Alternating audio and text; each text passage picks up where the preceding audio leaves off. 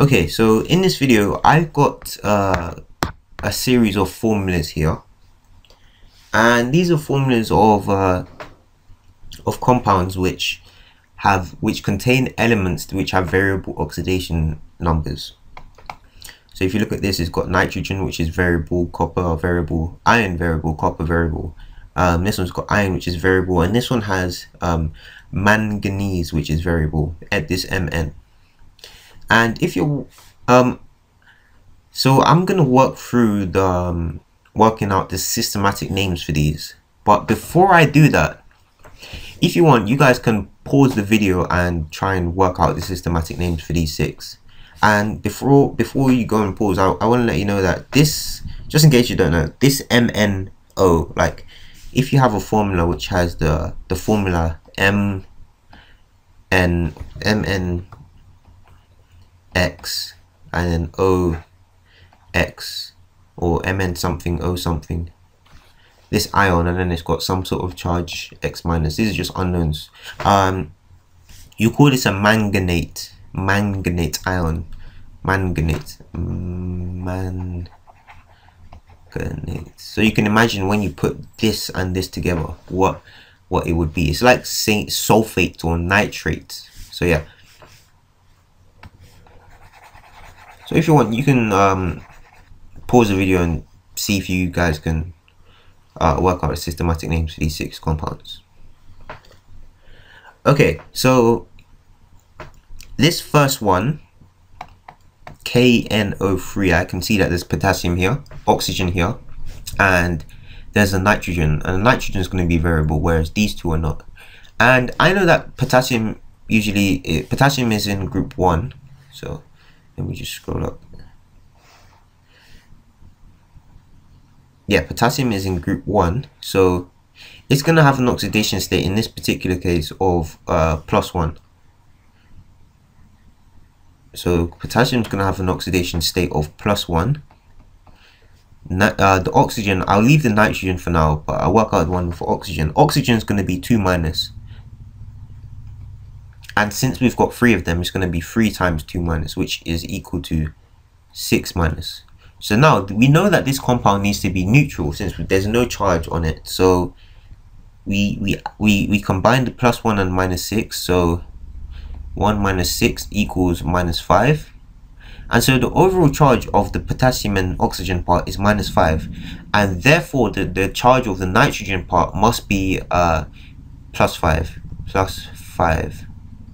And therefore, this being potassium nitrate, we need to say in the systematic name that the nitrate has a charge of +5. And the way I'll do this is, alright, potassium nitrate. And then at the end, I'll write the Roman numeral symbol for 5, which is V. So potassium nitrate V. Okay, the next one, Cu2O. This is copper oxide. And this is a form of copper oxide which has 2 copper atoms in it. So to work out this one, oxygen is combined here, so it has an oxidation number of -2, and there's only 1, so it's just -2. And so the 2 coppers must balance this out. So the overall oxidation numbers of both coppers would be +2. And since there's 2 of them, we need to divide this +2 by 2. So +2 divided by 2 equals +1. So therefore the oxidation number of each individual copper atom here is +1. So we would represent this as copper I oxide. Okay, moving on to the next one.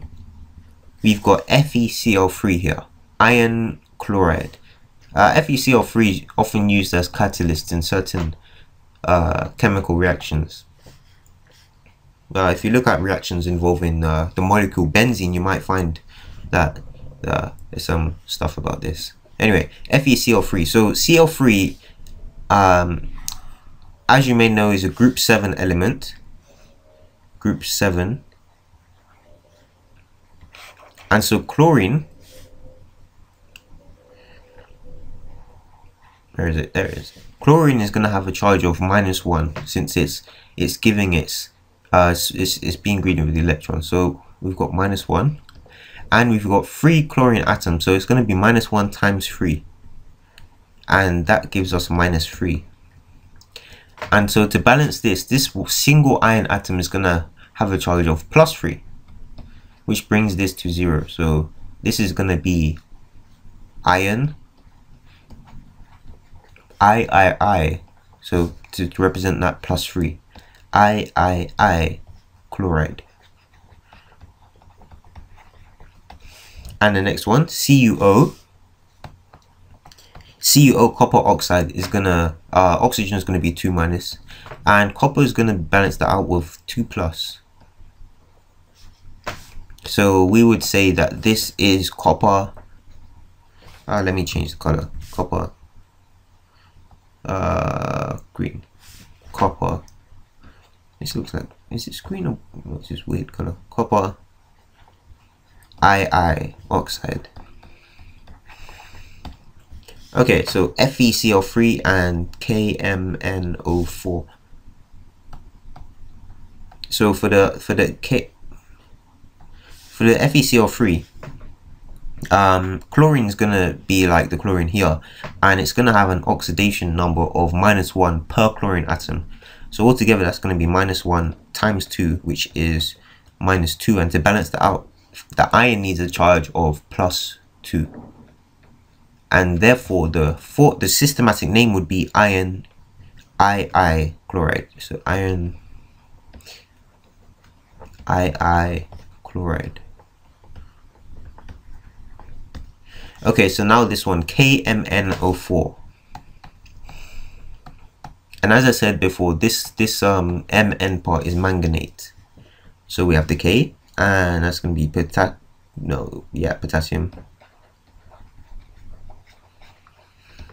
And the potassium is going to have oxidation state is not very variable. So yeah, and the oxygen is going to be its usual oxidation state. This is going to be generous. This is going to be greedy with electrons.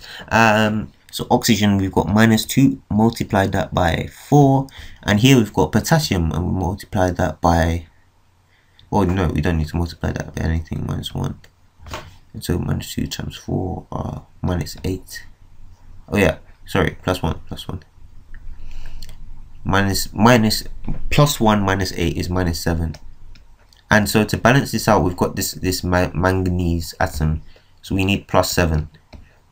And so we would call this, let me go back to that color, potassium manganate. This is interesting word, potassium manganate. And this would have a VI. Yeah. So yeah, this is how we would work out systematic names for those compounds. I hope this was helpful. So yeah.